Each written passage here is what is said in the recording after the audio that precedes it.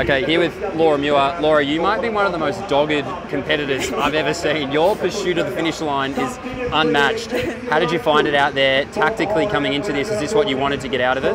Yeah, ultimately, you just want to win races, and the 1500, they can go so many different ways. They can go fast, slow, slow then fast, fast then slow. Yeah. So yeah, I just wanted to come out here and win, and that's what I did today, and I felt really strong that last couple of meters. It was really good. What did you take out of your pre-performance? You obviously came charging really late. You just couldn't quite get there to the front though, but yeah. Were there some things that you tweaked? Were there some things that you thought back on, and if so, what were they? Yeah, it just gave me a lot of confidence. That was my first 1500 since at the end of September, like Diamond League finals, so I hadn't run a 1500 since September, so it was a little bit of a shock to the system.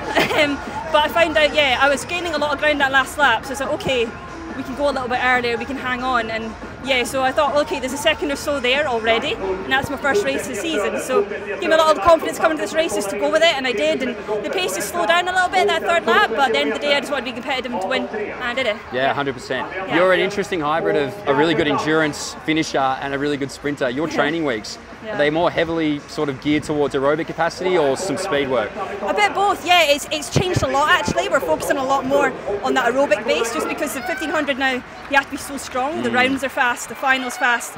It's no longer a sort of 800 metre race, so I've put an awful lot of work into that side of things, and we've touched on the speed but not done a huge amount, so it just shows how strong I am to finish like that, and we've not done a huge amount of that speed stuff yet. Yeah, you've been around for a while and you've been dominating for so long. How have you seen the 1500 change over the years? Like, have you seen it change in terms of obviously younger athletes coming through, but the way that they're run and the speeds that they're run at, how different is it? Depth and speed, it's got very fast across a lot of people. It used to be everybody wasn't too dissimilar, and then a group of people got very fast, and now everybody's very fast. So yeah, it makes my job an awful lot harder, a little bit harder, but at the same time it drives me on to be better as well, so it's good. So will you be in Rome in 2 weeks, I assume? I won't be, unfortunately, no. Oh, okay. I'm going to put everything for the Olympics. I just don't want to take away from that, so I'm just going to go into a big training block. So where do we see you next then?